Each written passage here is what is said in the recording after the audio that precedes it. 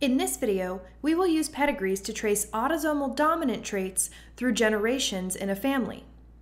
Autosomal dominant disorders you might be familiar with include Huntington's disease and achondroplasia, which is a common type of dwarfism. In this case, autosomal refers to the fact that the trait that you're looking at is associated with a gene on an autosome, like chromosome 1 or chromosome 2. This means that each person has 2 copies of this gene. And the fact that the trait is dominant means that an affected person must carry at least one dominant allele associated with that trait. So for example, let's say the gene associated with this trait has a dominant and a recessive allele. When dealing with a trait that is inherited in an autosomal dominant manner, a person will be affected if they are either homozygous dominant or heterozygous, and a person will be unaffected by the trait if they are homozygous recessive. Let's take a look at some pedigrees to learn the rules of autosomal dominant inheritance. When you have 1 or 2 affected parents, you can have either affected or unaffected children.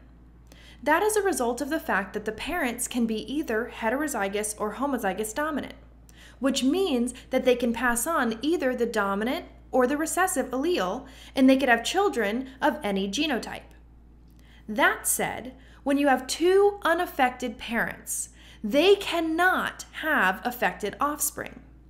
That is because 2 unaffected parents must be homozygous recessive, which means that their children must all be homozygous recessive and therefore unaffected as well. With these 2 rules in mind, let's take a look at some practice pedigrees to see if we can tell if the trait is inherited in an autosomal dominant manner. When we look at this pedigree, we see that we have 2 affected parents having 1 affected and 1 unaffected child.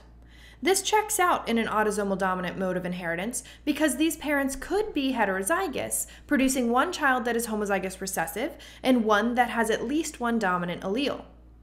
Moving forward, we can see from this subfamily that both parents are unaffected and all of their children are unaffected, which again is what we would expect, as they all must be homozygous recessive. And over here, we see that we have this unaffected mother and an affected father producing an unaffected daughter and an affected son.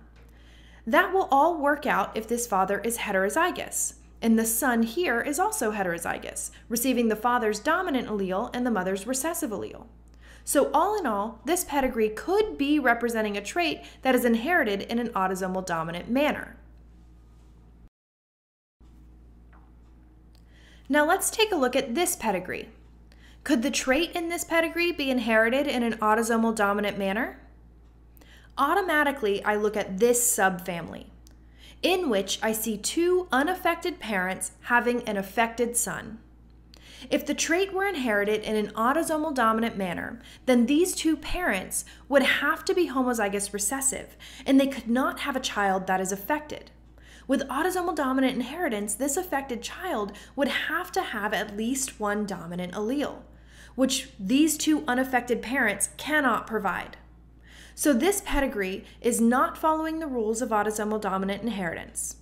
It must be tracing a trait with some other mode of inheritance. So now you should feel comfortable determining if a trait in a pedigree is inherited in an autosomal dominant manner.